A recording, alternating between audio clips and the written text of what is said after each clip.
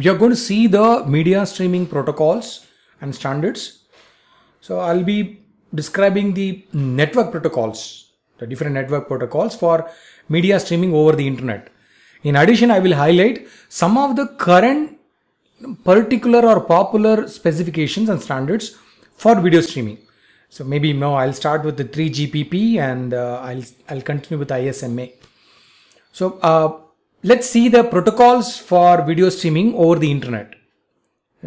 Here in this session, I will highlight the network protocols for video streaming over the internet. First, I'll review the important internet protocols of IP, TCP and UDP. And this is followed by the media delivery and control protocol. So there are two different ways of approaching it. So if I take the internet protocol, now for example, TCP, UDP, IP, these are all internet protocols. So this particular internet, you take internet was developed to connect a heterogeneous, different varieties, right? Heterogeneous mix of networks that employ different packet switching technologies. So the internet protocol, IP, this internet protocol provides a baseline best effort network delivery for all hosts in the network. This provides, it provide addressing, best effort, routing, and a global format that can be interpreted by everyone. That is the IP, right? On top of IP are the end-to-end transport protocol from one point to another point, where the transmission control protocol TCP, and user datagram protocol, that is UDP, are the most important one. The TCP provides reliable byte stream services. It's very, very reliable. It guarantees delivery via retransmissions and acknowledgements. It will send the packet. If the packet is not received, it will receive the acknowledgement for every packet. If the packet is not received, then again it will retransmit. So it guarantees the delivery via retransmission and acknowledgement. On the other side, UDP is simply a user interface to IP, and UDP is therefore unreliable and connectionless. It sends, that's all. From one person to another person, it sends the packet. It won't take any acknowledgement. It won't expect any acknowledgement. So it is unguaranteed, but it is faster because on time delivery we need UDP. So additional services provided by UDP include checksum and port numbering for demultiplexing traffic sent to a sent to a same destination. I can send different streams to the same destination through different ports through UDP. Some of the differences between TCP and UDP, that affects streaming applications are listed here. Look at the slide. Look at that. The TCP operates on a byte stream, okay? While UDP is a packet oriented.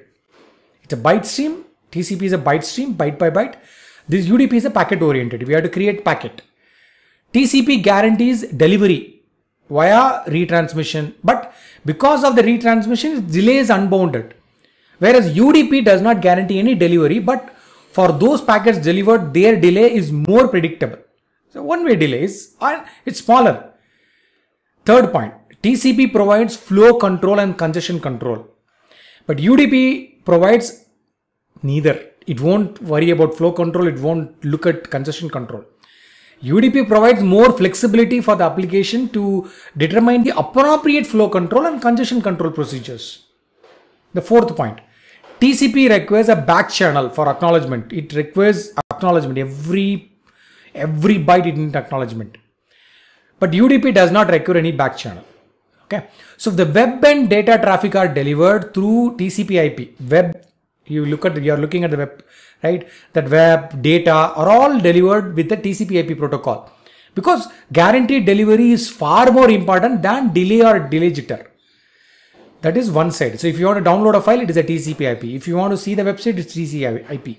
But for media streaming, you don't want any delay. So the uncontrollable delay of TCP is unacceptable. The compressed media data is usually transmitted via UDP or IP, despite control information is usually transmitted via TCP IP. So UDP is always preferred in video streaming. The media delivery. So there are few protocols which will which will be used for media delivery and control protocols. See, the IETF, it's a forum, IETF. This IETF has specified a number of protocols for media delivery, for media control and description over internet. So let's see the media delivery part. The real-time transport protocol, that is RTP, RTP, real-time transport protocol, and real-time control protocol, that is called RTCP. These two are IETF protocols, and these are designed to support streaming media. RTP is designed for data transfer and RTCP for control messages. So note that these protocols do not enable real-time services. Only the underlying network can do this. However, they provide functionalities that support real-time services. You take RTP. RTP does not guarantee QoS, that is quality of service, or it will not guarantee reliable delivery. But RTP provides support for applications with the time constraints by providing a standardized framework for common functionalities such as timestamp, sequence numbering, and payload specifications. This RTP enable detection of lost packets. RTCP provides feedback on quality of data delivery. So it provides a QoS feedback in terms of number of packet losses or packets lost, inter-arrival jitter, any delay, all such things will be addressed by RTCP. The RTCP specifies periodic feedback packets where the feedback uses no more than 5% of the total session bandwidth. So, and where there is at least one feedback message every 5 seconds. The sender can use the feedback to adjust its operation or adapt its bitrate. It will not retransmit. It will adapt the bitrate. The conventional approach for media streaming is to use RTP or UDP for the media data and RTCP over TCP or RTCP over UDP for the control. So you should know these two. RTP and UDP will be used for media data, and for control mechanism we are using either RTCP protocol or UDP. So RTCP will be used over RTCP, over TCP. RTCP will be used over UDP. Through UDP also it will be sent. So control protocol. So often RTCP is supplemented by another feedback mechanism that is explicitly designed to provide the desired feedback information for the specific media streaming application. Other useful functionalities facilitated by RTCP include the inter-stream synchronization. There are two streams, how they are synchronized. There are two streams in the same different bitrate, same stream. So how to synchronize? So RTCP provide a synchronization and a round trip time measurement also. So RTCP is very much used in media delivery. And for media control, there are session control protocols, two session control protocols. One is RTSP. That is our real-time streaming protocol, RTSP. That is one. Second one is session initiation protocol, SIP. Generally, RTSP is a very popular one. RTSP is most commonly used in video streaming to establish a session. It also supports basic VCR functionalities, recording functionalities such as play, pause, seek and record. If you want to go back and you can see that. That's called RTSP technology. SIP is commonly used in voice over IP, VoIP. It is similar to RTSP, but in addition, it can support user mobility and a number of additional functionalities. Next one is the media description and announcement protocols. See, there are a few things here. I will mention only one or two. The session description protocol, SDP, is a one important media description protocol. Session description protocol, SDP, provides information describing a session.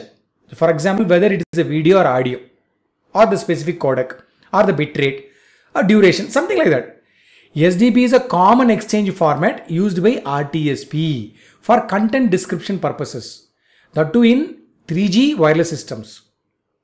It is also used with the session announcement protocol, SAP, to announce the availability of multicast programs. Okay. In the next slide, we are going to see the video streaming standards and specifications.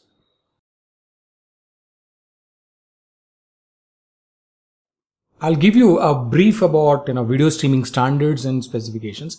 It may be a very small one. At your level, I think this is enough. It's a little old. With this, you can start trying explore yourself to know the various different standards. The standard based media streaming systems. Standard based. This is a standard. That based media streaming systems. Those are all specified by an organization called 3GPP. We'll say Third Generation Partnership Project, 3GPP, for media over 3G networks, cellular networks. And there is another forum called ISMA, Internet Streaming Media Alliance. That is for streaming over the internet. So first one says about media over internet, media over 3G. Another one say that streaming over internet. The first one is 3GPP is a standard. Next one is ISMA is another standard which will say about streaming over the internet. So these employs the protocols. So what are the protocols? So first one is a media encoding protocol. So what are those? For MPEG-4 video and audio, there is a standard. Okay, for 3GPP it's called AMR. And MPEG-4 video and audio are the media encoding standards. The latest one at that time, is H.263. Now H.264 is present. 265 also have come. So for media encoding, we have to follow MPEG-4 video and audio or H series, H.26X series, like maybe 263 or 264 or 265. That's for media encoding. So we have to follow these standards.